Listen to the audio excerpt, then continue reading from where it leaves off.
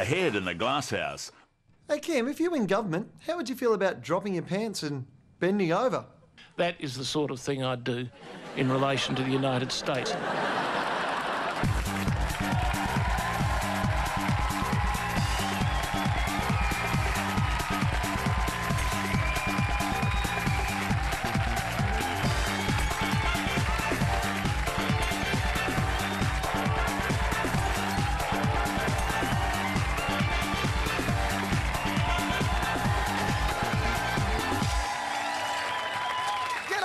Welcome to the Glass House, the program that asks the question, as we approach the anniversary of Ned Kelly's death, if our greatest outlaw hadn't been hanged, would he have got back together with INXS? More news than dancing Democrats and ravaged Republicans this week. In Turkey, a few bodyguards might be looking for a new job after the Prime Minister collapsed and was rushed to hospital. When they got there, the driver and guards jumped out and slammed the doors, activating the automatic locking system with the PM still inside. The same thing has happened to our own Prime Minister, but only when Jeanette goes shopping. And she always leaves the window open and water in his bowl. With the Turkish leader unconscious in the car, they eventually broke in using a sledgehammer. And it was a very touching moment when the bodyguard reached in, scooped the PM up in his arms and sang, "And I will always love you."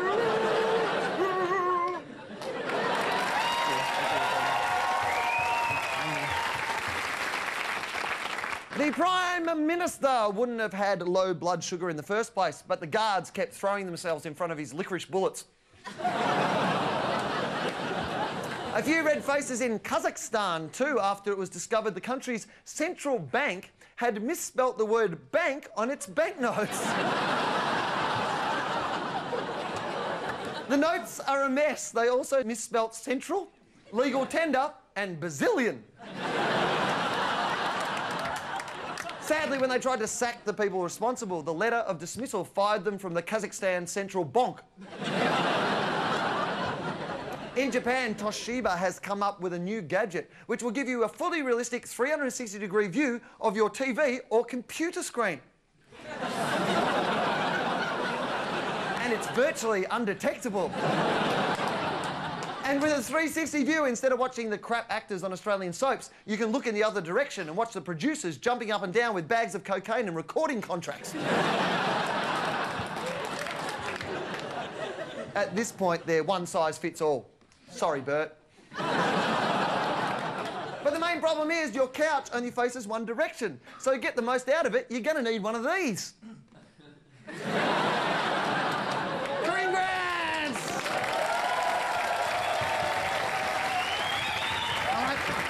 Hi. Playground news, Wedgie Will. Schools in the US are banning kids from playing tag because they're scared children may get hurt and their parents will sue. How hard are these kids tagging? These schools are tough. Kids who play chasey are getting knocked out and kids who play kiss chasey are getting knocked up. For safety reasons, and this is true, the schools have ordered children to invent a new no-contact version of tag. And high-velocity sniper rifles don't count. Surely it's not the tagging that's dangerous, it's the running around. Can't they just stand still and take turns touching each other? It'll come in handy for high school. Plus, these are American children. If they fall over, they might pop. Still, don't feel too bad for them. Now they aren't allowed to play tag. They'll just go back to what all other American kids do in the playground. Selling crack. Thank you!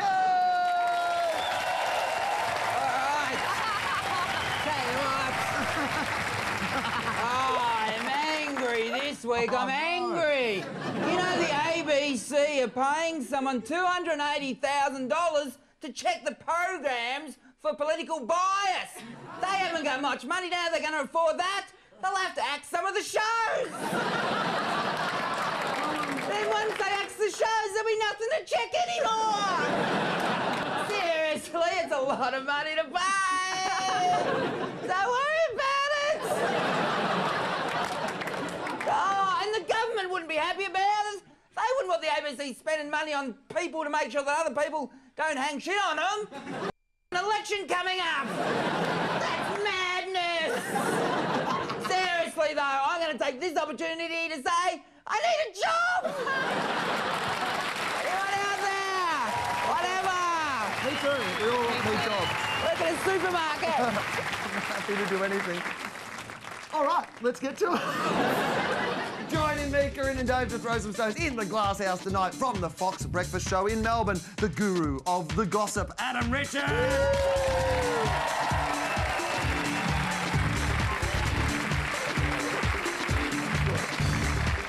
And a Victorian Father of the Year, the Energizer Bunny of Australian athletics, Steve Moneghetti.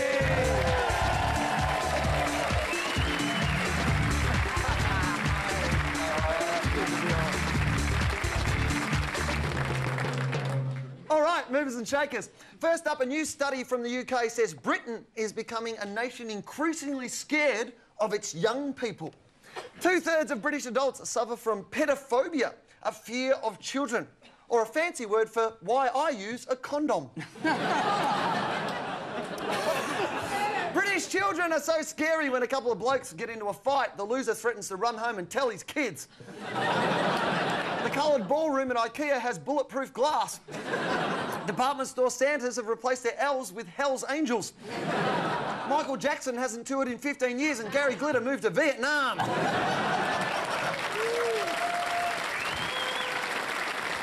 Steve, you're a father of 4. Are your kids scary? No, of course not. What's the world coming to? Is that true? Yes. Well, they got... Who writes that stuff? Have they got kids? You're not scared because you can run away from them, all right? Good point. I haven't been home. That's the thing. I just keep running. Yeah. That's why I'm here. How do you get time to have 4 kids then? Oh, no, that is They're just like little pit stops. Yeah, they do. He doesn't just run fast. Is your oldest a boy or not? No, 2 girls. Two girls, then a boy, and then another girl. Right, yeah. So... Because one time that boy might get bigger than you, you know, and be able to beat you up. No, he's a mini-me. He will never be bigger than me. It's not in the rules. You're going to keep him running so he stays emaciated, are you? Not that you're emaciated, you're fine. We're not saying you're too thin, but there is an African guy who wants to sponsor you.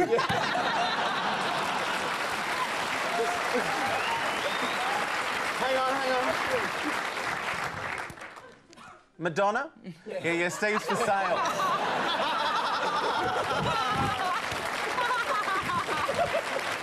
I actually thought I was bringing quite good balance to the panel. That's why I thought... Here we go. Are you calling us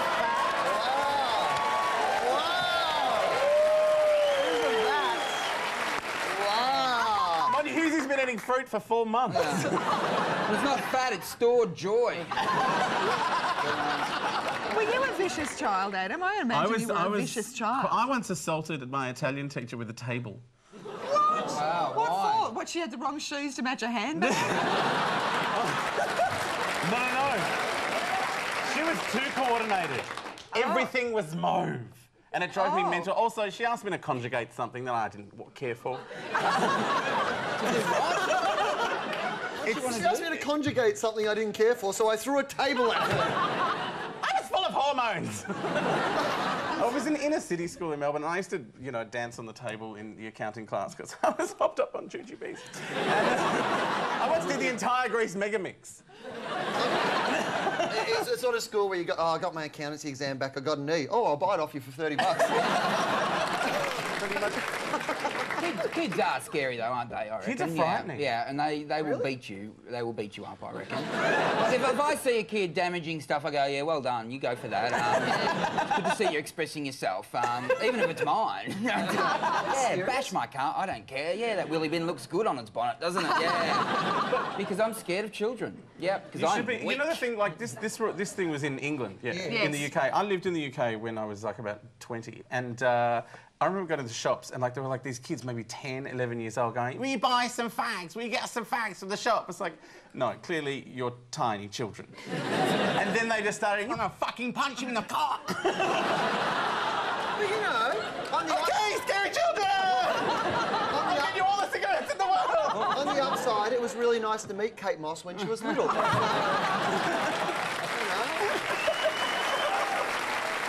Our next mover and shaker is evolution expert Dr. Oliver Curry, who reckons by the year 3000 humans will grow to 2 metres, live to 120 and all have brown skin. We'll also evolve to emphasise features valued by the opposite sex. Men will have squarer jaws, deeper voices and larger genitals, and women will have large eyes, pert breasts and hairless skin, as well as a special compartment to keep beer cold and a built-in sports channel. And in 100,000 years, we'll divide into 2 subspecies, the beautiful, symmetrical, intelligent people and the ugly, misshapen, stupid ones who'll run the place as usual. Dr. Curry calls it a genetic hangover and says our future will be a story of the good, the bad and the ugly.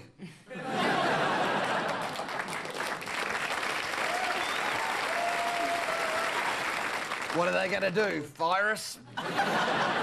Corinne, you're going to live forever. How would you like to evolve? I'm going to learn how to fly. Hi. People will see you and cry. Yeah. What a ridiculous thing that no one is going to evolve like that. What, are you saying he's guessing? That's not, yeah. It's more than guessing. Women are not going to evolve so they have larger eyes and big boobs and they're hairless. That is not science. That's a wet dream. That is. Go wet dream. There was no science involved in that at all. That's what they look like at the Playboy Mansion, though. Yeah, but that's a lot of silicone. That's not genetics, that's silicone. We're all going to be dead anyway, really, though, aren't we? We're not going to be. We are. We won't be here in There's a 100,000 fair chance. Monas might still be going. I don't know, I think I'm wearing this sucker out, mate. I'm telling you. It's fading away to nothing. I'm just going to disappear. Eventually, I'm just going to be nothing. Yeah, you're going to run into the mist. That's my future. No, I think we shouldn't we all, I don't know, I need a bit of speed, I need a bit of coordination and a good golf swing. That'd be good, wouldn't it? Yeah, because then I could play some other sport. Be good at that. Problem is that other golfers would keep picking you up and trying to use you as a... Yeah. That's it, I went to get the ball out of the first hole and fell in.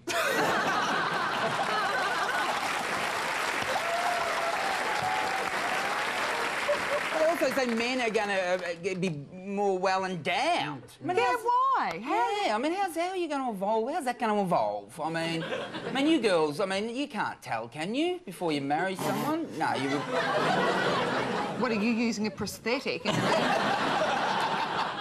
No, because you only, you never only have more than one partner, do you?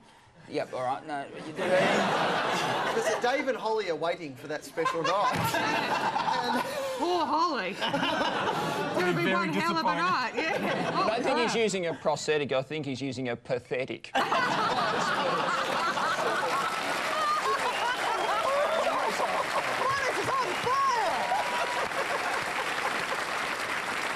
Our favourite movers and shakers come from the US, where a new study has found the best food to perk up your sex life is cheese.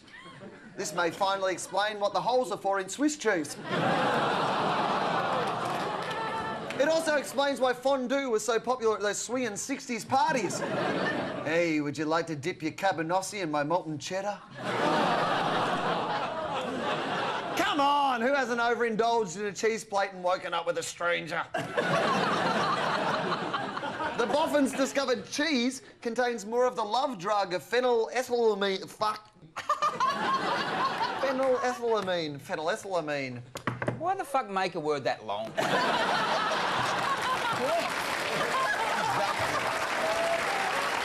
That is a good part.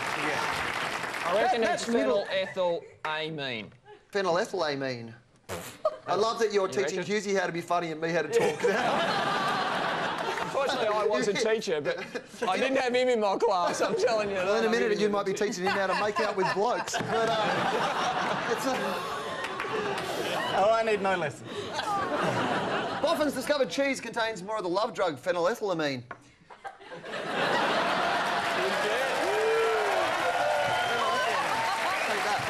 You're going to leave this and go on to some science program. Yeah. Probably shouldn't just be that happy when I get a word right. When I drive to work, I get to lick the windows on the bus. That's weird, because you're driving to work as well. Shiny. Phenylethylamine. It also occurs in red wine and chocolate. So you'll be looking for love, but you'll be fat, pissed and spotty. And guys, here's a tip. If you don't have the real thing, cutting the cheese doesn't count as romantic. Adam, you're a sexy beast. Does soft cheese get you hard? I think it's true, because, like, you know when you get drunk and you get, like, towards the end of the night and there's only two things you want, and that's a toasted cheese sandwich and a hand shandy. That's it. No. I just love the use of the word hand shandy. That's the most polite way I could think of putting it. Because there's generally no one else there. What do you have? Do you have a chaser with that? I think your chaser's called a tissue. Oh, it's handy for getting the cheese off your hands. Yeah,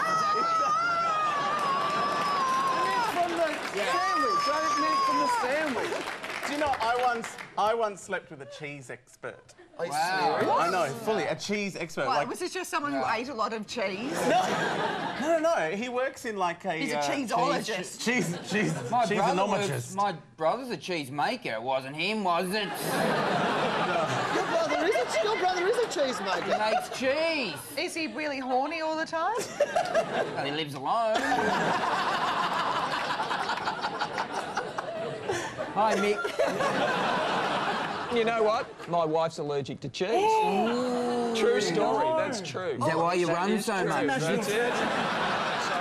So I'm worried. What's going on? Years and years ago, my boyfriend at the time, and I went away for a romantic weekend to this, it was Mietta's, which is like a restaurant B&B at the same time. And we had, what are you laughing about? A restaurant B&B. Yeah, it was brilliant. Is it on the Gold Coast? No, shut up. For dessert, I ate the entire cheese platter for two on my own. Yeah. It was not a romantic weekend. I just lay on the bed on my back, just go... all night, and the next morning gave birth to a little cheese baby. Yeah, it was Little baby bell cheese. What, was it the baby cheeses? I like it. Baby cheeses?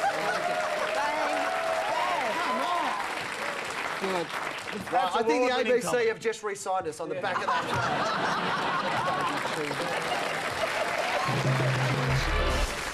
Later in the Glass House, we ask Kim Beazley what springs to mind when he hears the word faint.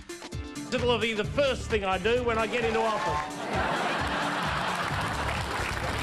George W. Bush is worried it takes too long to translate his speeches into English. But I recognize the degree of difficulty of the task.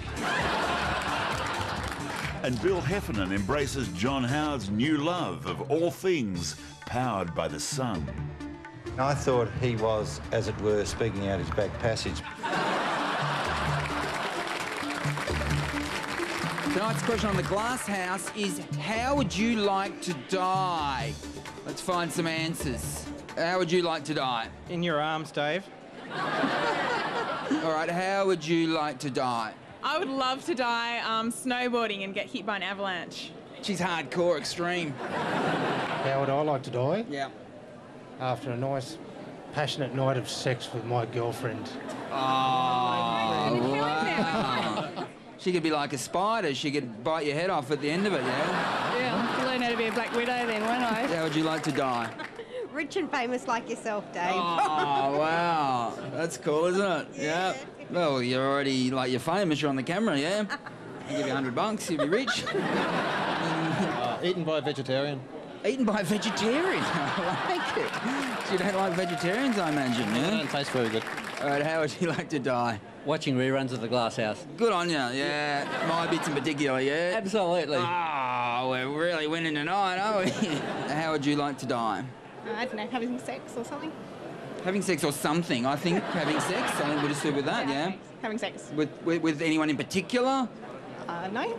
Are you here with a partner? Yeah, my husband. Well, let's say him, for the sake of a happy relationship. Have you ever wanted to die while you were having sex with him? I haven't wanted to, no. Have you ever had sex with him and wished you were dead? Well, that'd be telling, wouldn't it? I think it would.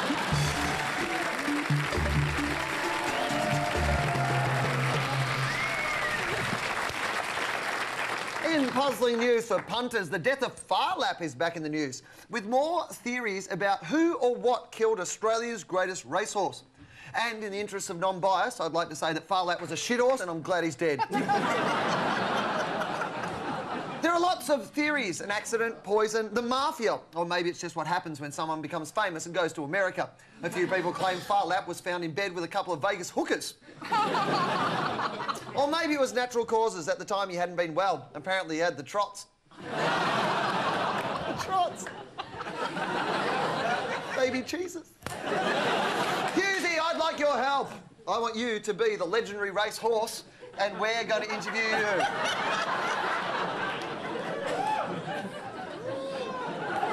That's beautiful. Still looks a lot more natural than Warnie's hair, doesn't it?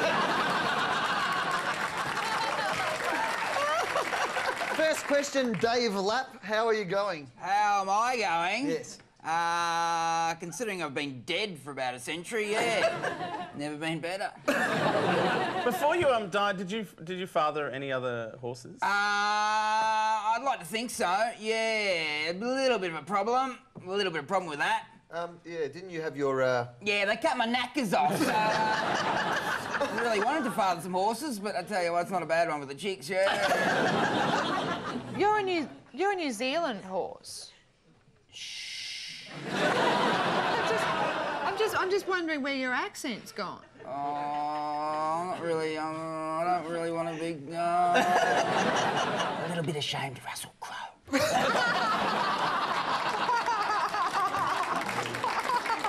So you should be. Do you think too much emphasis is now placed on, like, you know, say the fashion and the hats at the racing, or do you just desperately want to wear a fascinator? Yeah, very good point. Yeah, there's a lot of young floozies at the races, and they should have some self-respect, you know. And you know, some of the girls there look like, you know what? I mean, tell you what, bloody hell, you know what? If you look like a horse, don't wear a dress. You know?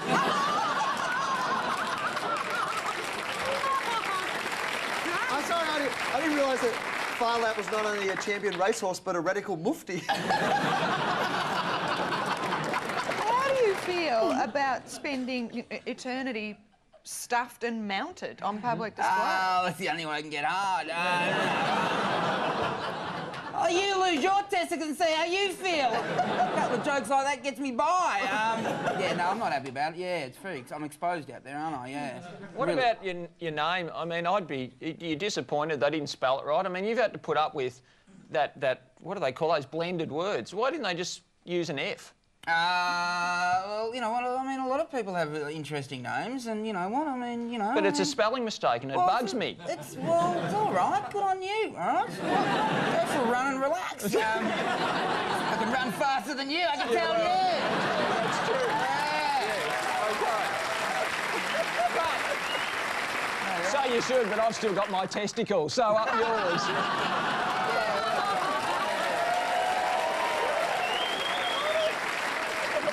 Well, my wife's not allergic to cheese. Not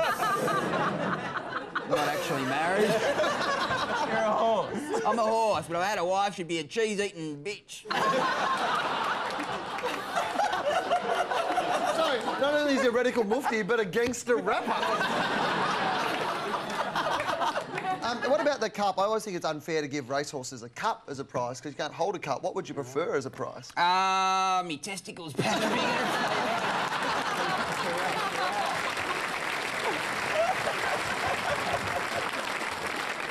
Well, that's the way it is for Wednesday, November the 8th. Thank you, Steve. Thank you, Adam. All right, guys. Nice job.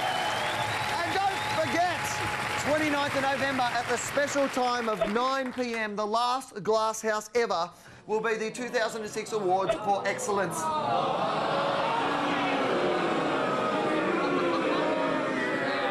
It's turned into a pantomime. He's behind you. This week, for your voting pleasure, outstanding excellence in entertainment, and the nominees are the Big Brother Bogans, who proved it takes a turkey to slap a turkey, Tom Cruise and Katie Holmes and their oddly hairy baby Suri, who seem to be born aged 2, Dopey George Michael, who really shouldn't bong before he drives, And Rolling Stone Keith Richards, who didn't lose his grip while climbing a palm tree to gather coconuts, he was drunk, sitting on a tree stump and fell off. abc.net.au/glasshouse or SMS A, B, C or D to 19747747 for your chance to win one of 10 copies of the Glass House DVD. 5 years of our pain on one very special disc. Wow. You've only got 7 days to vote, so pull your finger out and press it to the keyboard of your choice. And let's take a look at tomorrow's headlines. According to the Fin Review, Australian con man arrested in Fiji. But I'm the foreign minister, says Downer. USA Today has evangelist caught with male prostitute. Just some Sodom and Gomorrah research. The Hobart Mercury claims Phillip Island short on drinking water. Used it all in Grand Prix wet T-shirt competitions. In the Globe and Mail, Saddam wants switched to firing squad. The bullets are with my weapons of mass destruction. And from The Age, I didn't axe Glasshouse, says Howard. And they would have been axed twice under Labor.